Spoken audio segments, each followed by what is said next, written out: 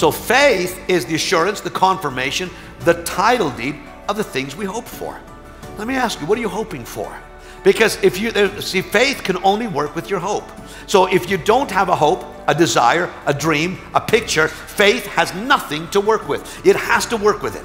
So faith is the substance of things hoped for. And you know, we go through life and we face all kinds of challenges, and it's so easy, isn't it, to lose our hope, to lose our dream. Come on, you know, we start in our 20s, we're full of energy, we're ready to go, but it's so easy, you know, to let life kick the stuffing out of you, isn't it? And so I want you to get your picture back. Let me ask you a question right now. What is your picture of your future? I mean, I don't even think about my future, Pastor. I'm just trying to survive today. You know, I've been there. I know what it's like. But the Holy Spirit, the primary work is He wants to infuse you with a God-sized dream. He wants to visit your imagination and paint a picture of what your eye hasn't seen, your ear heard, or what you've experienced. All right, so we're going to get into dreams and visions and the language of the Holy Spirit. You know, that's what really is the secret to mountain moving faith. And reminded of a story of this man. He gets caught shoplifting. So he goes to stand before the judge, and the judge says to him, I understand you were caught shoplifting. He goes, yes, Your Honor. And I understand you stole a can of peaches. Yes, sir. I stole a can of peaches. The judge says, all right, how many slices were in that can of peaches? The man says, Your Honor, there were 5 slices of peaches. So the judge said, okay, sir, I will sentence you to 5 weeks in jail, 1 week for every slice of peach. Thank you, Your Honor, thank you. And then the wife put her hand up. She goes, Your Honor, may I say something? And the judge says, yes, ma'am, you may speak. He goes, I just want you to know he also stole a can of peas.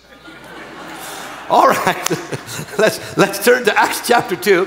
And we're reading, and Acts chapter 2 is an amazing chapter because it's really the birth of the church. On the day of Pentecost, when the Holy Spirit came to infuse the church with the very presence of Jesus.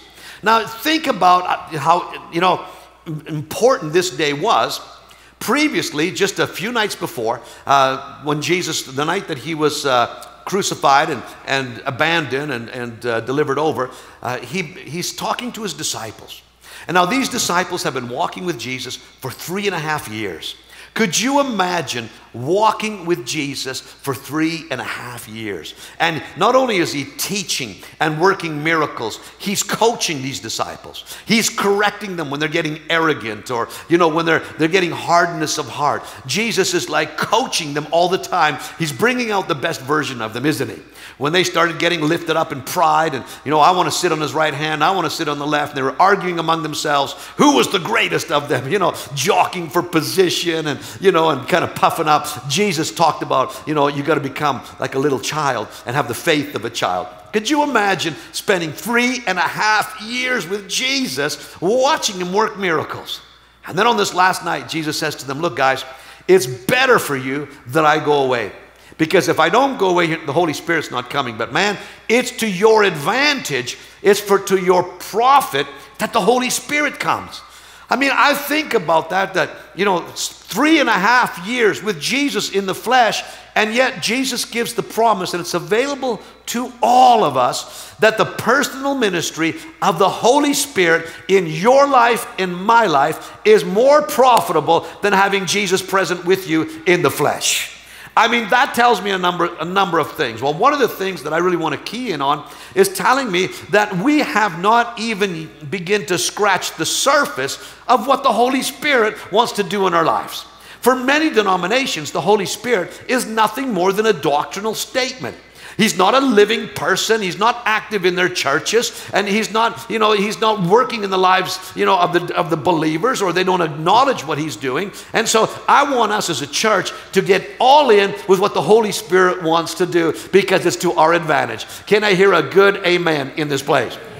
So so let's talk about this. Now, on the day of Pentecost, there was 120 believers in the upper room, and there was Mary, the mother of Jesus. She was there. Peter, the first pope. This is for my Catholic friends. And we all know what happened was the Holy Spirit came down and baptized all of them, and there was tongues of fire and all kinds of phenomena, and they started to speak in tongues. All 120 of them. Even Mary, the Blessed Virgin, spoke in tongues, and Peter, the first pope. So, this is not, it's a joke, you guys, okay, you guys get that, right? No. Okay, anyway, I will explain that later in my life. And so what happens then is that, but the issue, the focus is not on the tongues that's happening, although that's a very normal and very, valid part of the ministry of the Holy Spirit. That's the initial sign. And so it's the fastest growing movement in the world. There's somewhere about 700 million people that have been filled with the Spirit and speak in tongues today. It's a fast growing movement. But notice, I want us to focus in on the prominent ministry of the Spirit, because Peter is now explaining this had never happened before. People are like, what is this? And they see these 120 people, guys, walking around filled with joy, speaking in other languages, and everybody's kind of like, these guys are drunk. They're drunk on new wine, 9 o'clock in the morning, and these followers of Jesus are drunk already. What a disgrace. So they're looking at these guys, and I love how Peter responds. He goes, look, these men are not drunk like you think. Yeah, they're drunk, but it's a different spirit. It's not Jim Beam, it's the Holy Spirit. All right, so he starts to unpack now and introduce, because now the church is born, and so the Spirit has arrived, and so now let's look what Peter says about the Holy Spirit. Reading from Acts chapter 2, verse 16 to 18. But this is what was spoken by the prophet Joel. And it shall come to pass in the last days, says God. It's always good to know who's speaking. This is God speaking. And he says, these are the last days. How many know we've been in the last days since the day of Pentecost? It's been 2,000 days, but it's still the last days. And sometimes when you watch the news, you think, man, it's getting close. And he says, I will pour out of my Spirit on all flesh. Now, up until that time, the pouring out of the Spirit, or the anointing, or the endowment for supernatural ministry was reserved for the kings, the prophets, and the priests. Only those three categories, and of course, they were the only ones that could experience this empowerment of the Holy Spirit. And so he goes on to say that I will pour, this is the promise of God, I'll pour out my Spirit on all flesh. How many of you got flesh today? How many got more than you really would like to have? Yeah, I know. Okay, but notice what God says. And he says this, and your sons and your daughters shall prophesy. So now there's no distinction between male or female. Everybody gets in on the endowment or the empowerment of the Holy Spirit. That is good news. And all the women said, we knew that all along. Okay, and he said, and you shall prophesy. Now this is a very important thing. So the first thing, now when the Holy Spirit comes upon you, he wants you to prophesy. Now, what does that mean? That's not predicting the future. It's not foretelling. I know you always watch some of these guys on TV, these self-acclaimed prophets talking about, prophesying about elections, prophesying about hurricanes and this and that. And they did a study on a lot of those TV guys. Let me tell you, their accuracy level is equal to that of a psychic, which is equal to somebody cold guessing. Yeah. I'm your pastor. I love you. I just want to protect you, because a lot of these guys that are into that manipulation, they're trying to get into one thing, and that is your wallets. They want you to buy their books. They want you to send their money. But I tell you, I'm sticking with the more sure word of prophecy called the written word of God. Come on. You can't go wrong with his book. So, yeah. Anyway, so then, so it's not foretelling the future events in as much as it's forthtelling. In other words, you shall prophesy. Speak forth the plan that God has for you. God wants to visit your life, put his Spirit upon you, and he wants to create a new picture, and he wants you to begin to talk differently. He wants you to begin to speak forth the caliber of life, come on, the bigness of life, the God-sized life, the God-authorized life that he has for you. He wants you to change the direction of your life, because James says our tongue is like a rudder. A rudder can move that whole ship in the midst of a storm. Your tongue can change the direction of your life. And the Holy Spirit wants to get a hold of your tongue, because he wants to change the direction of your life. Come on, you gotta speak it out. First thing, they shall prophesy. Speak out God's plan. Speak out God's promise. Speak out the future that God has made for you. Speak it out and let your own ears hear your mouth speak so your heart can be filled with faith. They shall prophesy. And then he goes on to say, your young men shall see visions, and your old men shall dream dreams. And on my men servants and on my maid servants I'll pour out my spirit in those days, and they shall prophesy. So here's the introduction to the personal ministry of the Holy Spirit. So the first thing is, you're going to prophesy. The second thing is, you're going to find out if you're young or if you're old. If you're young, you have a vision. If you got a dream, then you're old. Because old men are sleeping. You know, and so that's why they have dreams. But what I love about this, and snoring, what I really love about this is that your old men will dream dreams. You know what? That's so, I get encouraged by that. In other words, God has never finished enlarging your life. You know what? He's still visiting. You know, this is why I do not believe in retirement. I think retirement is from the pit. I refuse to retire. I will never retire. The day I retire is the day I die. I'm going to refire. I'm not going to retire. Listen, I'm not going to be doing this same thing every day. Obviously, my energy level is going to change when I hit about 95. I'll probably have to start slowing down a little bit. Hey, my friend Wayne Myers is 104. I got a newsletter from him this week. He goes, yeah, I'm back preaching twice a week. He's 104.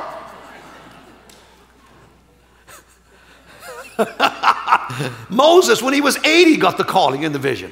Listen, obviously, I think we do such a great disservice to our seniors. Instead of locking them up somewhere in some home, man, they've got the experience, the wisdom, the encouragement that the next generations need. We need to recognize that when you get to that level, you become a sage. You've got experience, you've got wisdom. You've got wisdom from the great things you've done, the things you've seen in life, and from your mistakes. And so we need your voice speaking to the next generation. Yeah, I did that. Don't do that. You know what? And we need to learn from that. But I love the fact that God's never stopped giving visions and dreams to people. And I want to encourage you. Have you lost your dream? Have you lost your vision? Have you counted yourself out? Have you given up on the God idea for your life? Are you just settling for the mediocre? Are you just coming to church day in, day out, as I do? I go to church, I go home, I eat chicken. You know, no. Listen, God wants to visit your life. And the first thing the Spirit wants to do is He wants to change the inner picture that you have. He wants to give you a God-shaped, God-authorized, God-sized vision. And He wants you to begin to speak it out. To the point where your neighbors are like, huh, you? Yeah. You're going to be used by God? Yeah, you're going to prosper? You're going to be the first one to break the alcohol addiction in your family? Yeah, right. Hey, with God, all things are possible. You know, and what happens is we start to give up on our dreams and our visions, don't we? Because, you know what, we make mistakes. And we start thinking, well, man, yeah, it probably would have worked before I really screwed up in my 20s. And now, you know what, God can never trust me and God can never use me again. You know, I love the story of Abraham. You know what? Because Abraham is such a great model of somebody who screwed up time after time after time, and yet God still fulfilled His promise to him. Think about Abraham. God says, go to the land that I'll show you. So he goes there and he ends up going into Egypt. God never told him to go to Egypt, but he just went to Egypt. He gets to Egypt, and his wife is hot. At 65, she's still hot. And so then Pharaoh looks at Sarah and says, I think I'll take her into my harem. Goes to Abraham and says, who is she? And I love Abraham's answer. She's my sister. Come on, if I said that, I'd be dead. And it says that Pharaoh treated Abraham really well. Gave him a lot of livestock and cattle. He's like, this is a great deal. I get to live and I get to have more cows. That's awesome. Meanwhile, his wife is in a harem. And so God has to intervene to save Abraham's skin, you know. And that doesn't only happen once.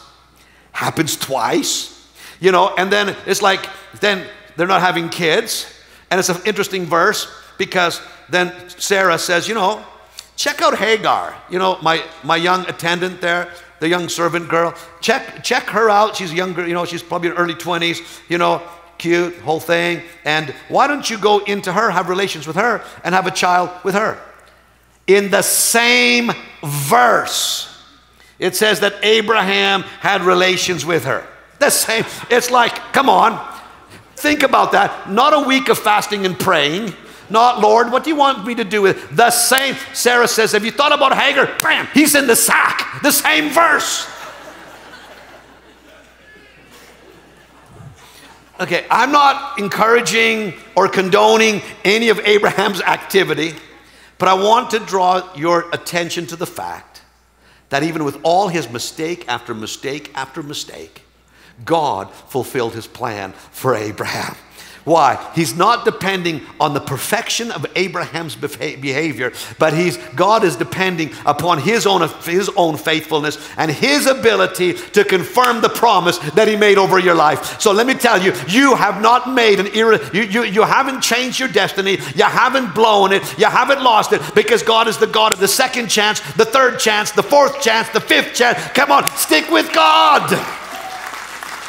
So, okay, we got to get into our message now. So I want to talk to you a little bit prayer. We're talking about the secret of mountain moving faith. Talk about the prayer that moves mountains. Now there's two levels of prayer. And so one is there's the communion level, and the other one I call the task level. So I love the communion level of prayer. Right? That's when I spend time. I wake up in the morning, I grab my Bible, I grab my coffee, and I start spending time with God. I'm not trying to get anything from God, but I'm just being with him. I'm just thanking him for what he's done in my life. And I read some scriptures. I'm not trying to get my sermon for Sunday. I'm just spending time with God because I want to spend time with my Father, and I want to be in his presence, and I just want to hear his voice speak to me. I have communion. And so what do? I'll read some scripture, I'll meditate on what I'm hearing, and then I'll probably pace. I'll probably walk around my dining room table. I do a little walk because I'm a kinetic learner.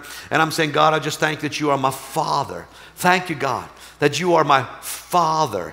And I thank you that I'm born of God. And whatsoever is born of God overcomes the world. And this is the victory that overcomes the world, even my faith. Thank you, Father, that you've given me a faith that overcomes the world. Father, I thank you that I've been born not of the will of man or the will of flesh, but the will of God. I'm born again because you chose me. God, when nobody ever saw anything in me, when nobody ever would have chosen me, God, you chose me. And you chose me not on the basis of my performance, but you chose me before the foundations of the earth. Before there was an earth, you were thinking about me. You designed me and you loved me. God, thank you. Thank you, God. Thank you for your incredible love. Thank you that you called me according for your purpose and grace. Grace because you knew I was going to mess up, and grace because you knew I couldn't live this life on my own. I needed your strength and your grace in my life. And I begin to thank God. And I just do something like that. And I'm just begin to worship. I'm not asking God for anything. I'm just thanking him. And the more I thank him, the more I get tuned in to his presence. The more I get tuned in to his plan. The more the peace of God. This is communion. Communion means you're coming into union. Communion, come into union. I'm just connecting with God in a sweet, intimate, beautiful way, and it just sets my day up for I can take on anything if I started my day with Jesus. Right? I'm just beginning to thank him. You know, so start there. Start with that communion prayer. The second level of prayer I call task prayer. Now that's where we start to pray on the next part of like the Lord's Prayer. Our Father who art in heaven, hallowed be thy name. And it says, thy kingdom come, thy will be done on earth as it is in heaven. I love that sign we have out there. It says, in Calgary, as it is in heaven. This is where we start, speaking things out. This is where we start, whatever it is that needs the intervention of God. We begin to thank God. For God, I thank you. And what is the kingdom of God? Because he's taught us to pray, thy kingdom come, thy will be done on earth as it is in heaven. Not everything that's happening in your life is the will of God. I know there is a dimension of the church there, they're very demented, that believe everything is the will of God. And I do not believe that. I don't believe, sickness is not the will of God. Tragedy is not the will of God. These are, poverty and curse is not the will of God. Never. Now, can God work in those things?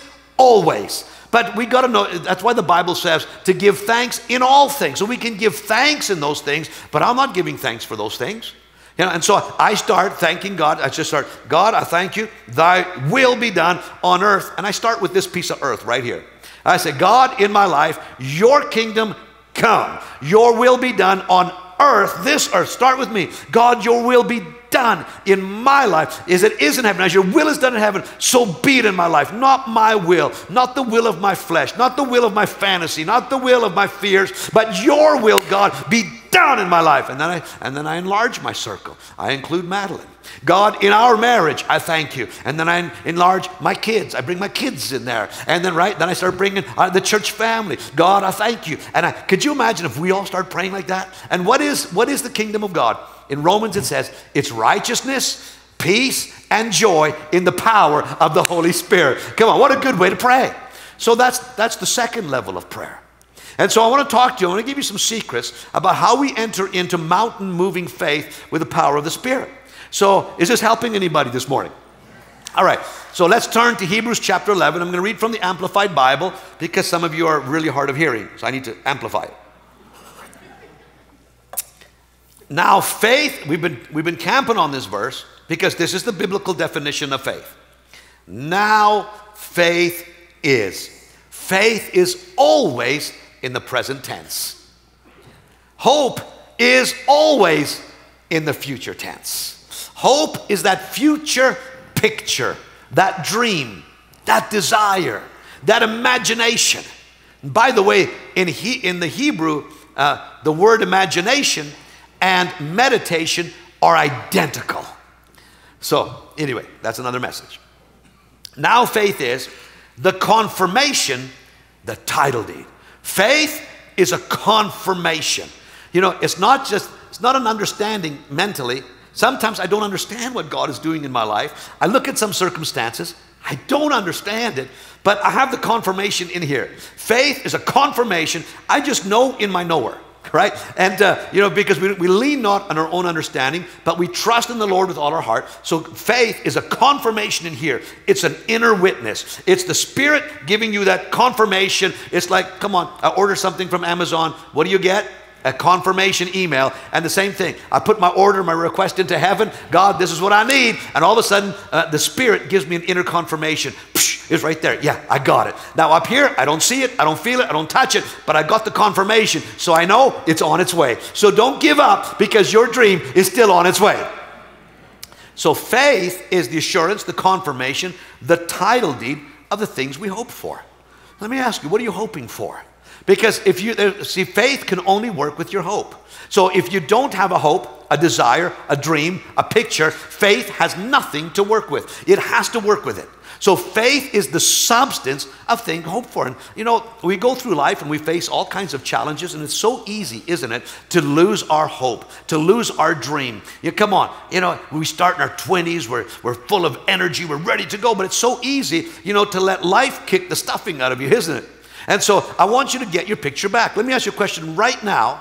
What is your picture of your future? I don't even think about my future, Pastor. I'm just trying to survive today. I've been there. I know what it's like.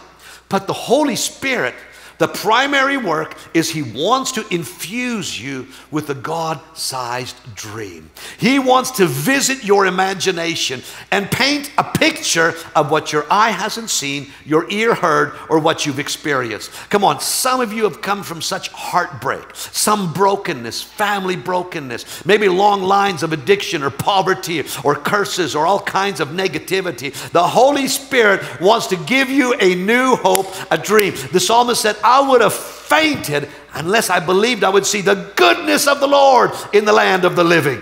If you don't get that picture, it's easy to faint. It's easy just to go through the motions. And so the Holy Spirit wants to visit you. And let me ask you, what's your picture for your marriage?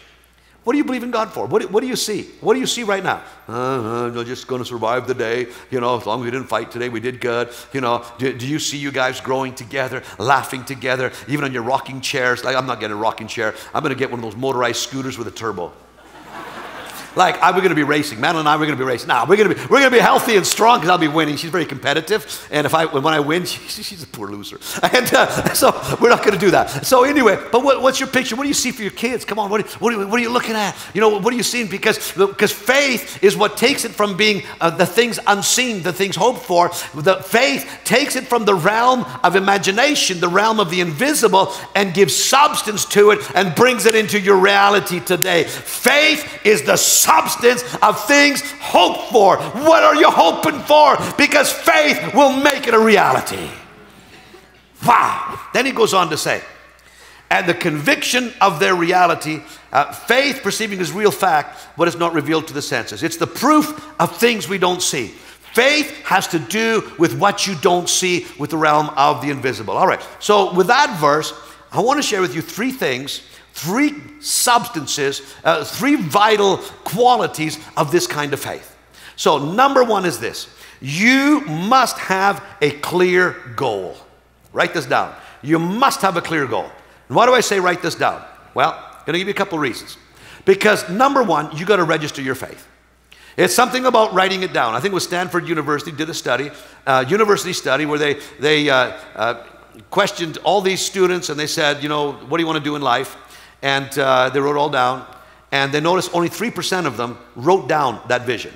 So everybody else said, yeah, I'm going to do this, going to do that, but only 3% wrote down a clear goal.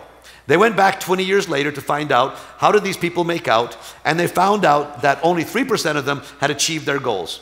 Can you guess which 3% they were? It was the ones that wrote it down. Habakkuk chapter 2 says this, verses 1 to 4, I will stand on my watch and set myself on the ramparts and watch to see what he will say to me, and what I will answer when I am corrected. And then the Lord answered and said to me, write the vision, make it plain, that he who runs may read it. And so I like that. Write the vision, make it plain. Even God says, write the vision, make it plain. So write it down. Be defined. Because defined prayers get definite answers. Vague prayers get vague answers.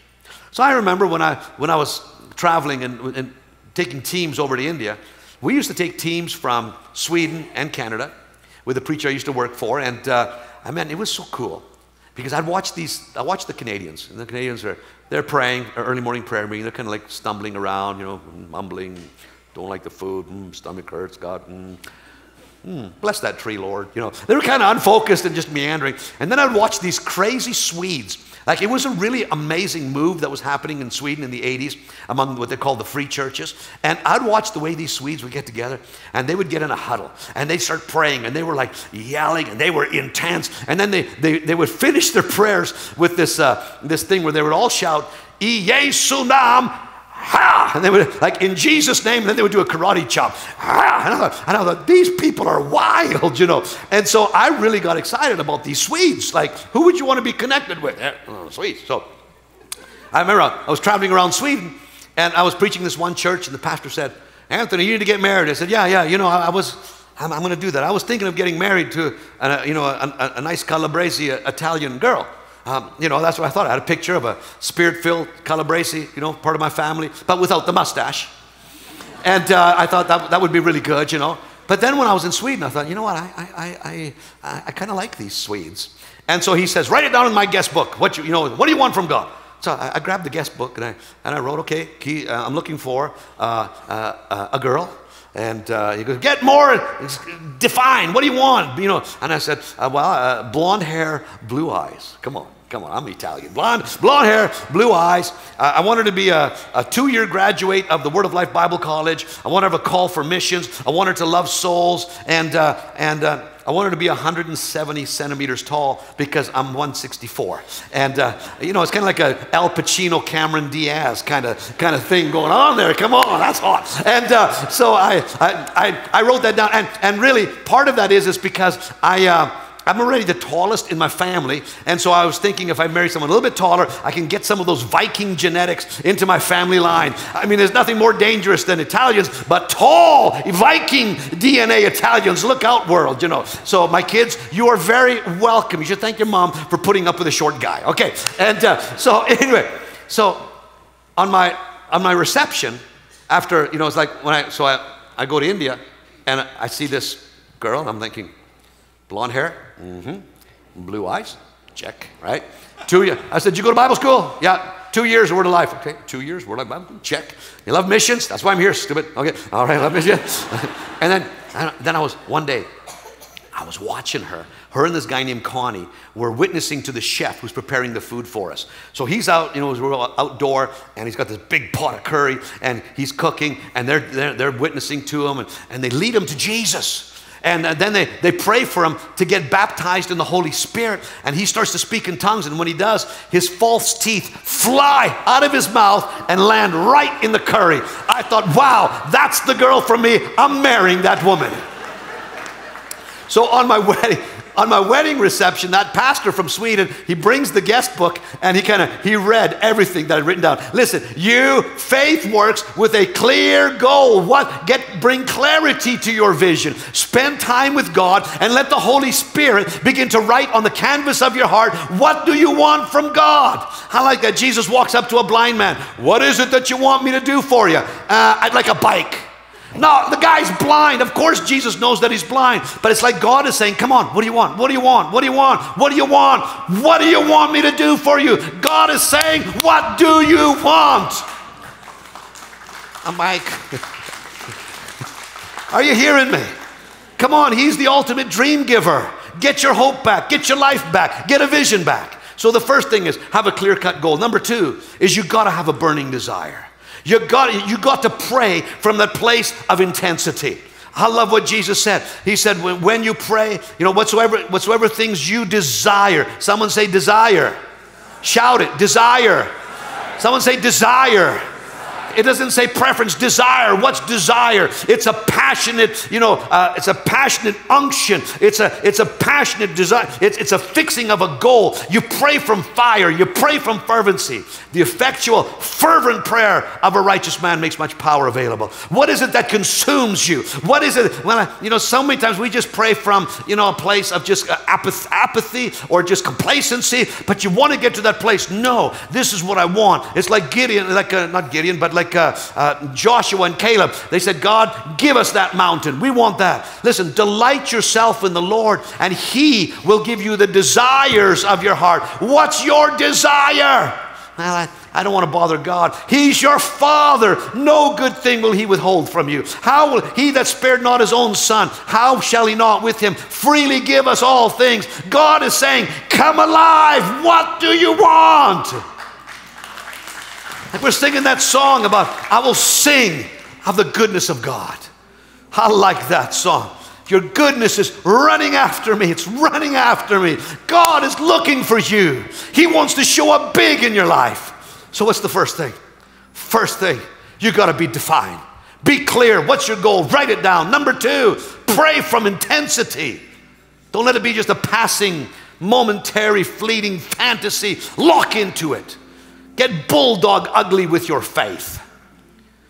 Yeah, you know why the bulldog's nose is slanted, eh? Because so when he bites into something, he can still breathe because he ain't letting go.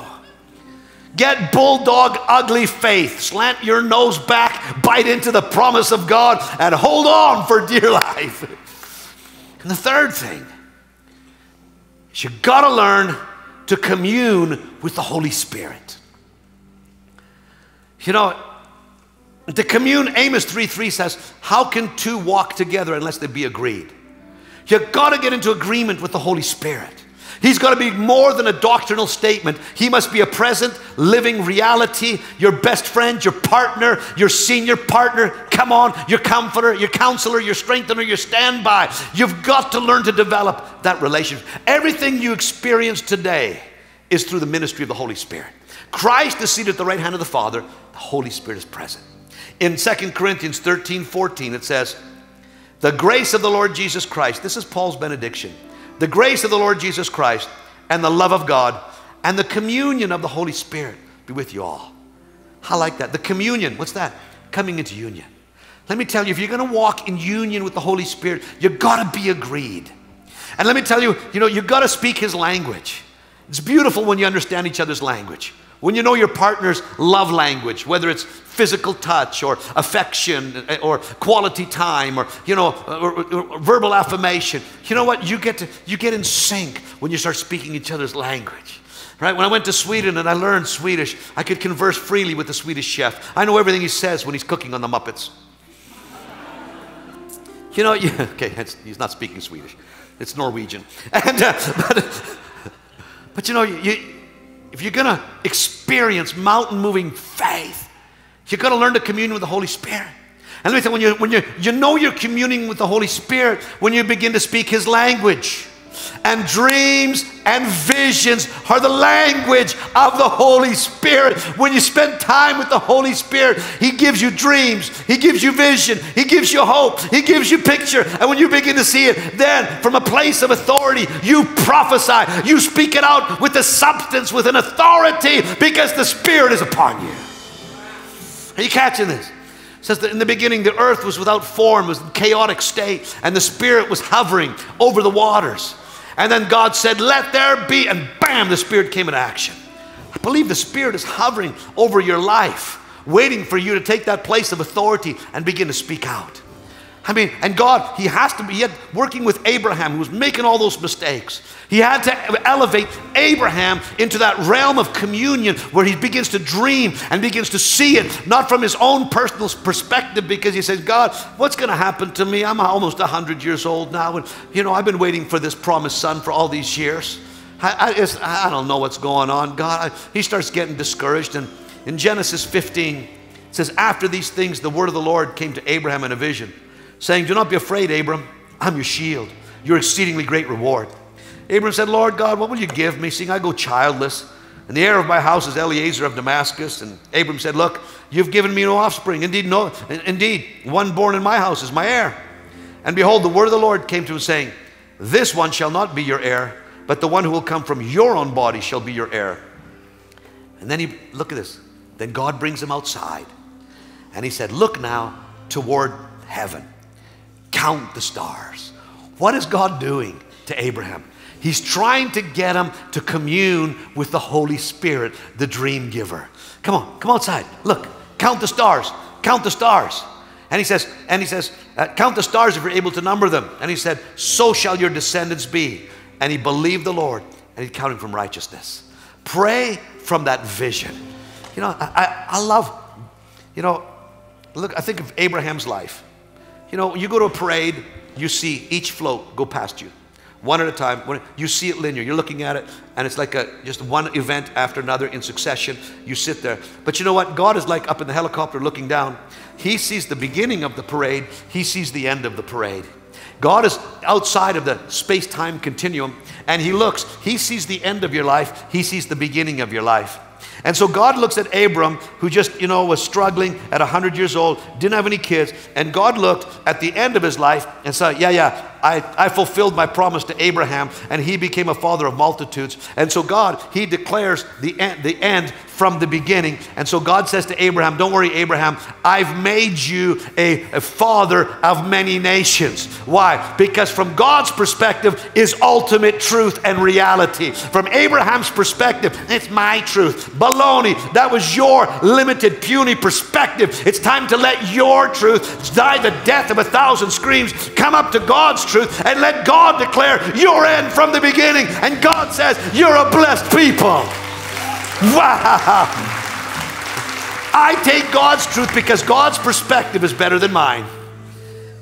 I only see this much. I see this much of my life. And what, I'm going to base my whole future on this life? No, I'm going to step out of this life. I'm going to start walking with God, communing with God. God, how do you see my life? Anthony, I see you as a mighty champion. I see you like a tall Viking. I see you going into the nations. I see crowds of hundreds of thousands coming to Christ. Bible schools being established, churches being established. I see Calgary Life Church expand to many different locations and cities. That's what I see. But I would be so puny if I'm just trusting in my own understanding. And so I got to let the Holy Spirit take that picture of what God finishes with our life, and He comes with that vision and says, Anthony, eat this, eat this, eat this. And he's jamming it into my heart. And I'm like, God, it's so far beyond me. Yeah, it is beyond you. That's why you need me. You can't do it on your own. It's God-sized, not Anthony-sized.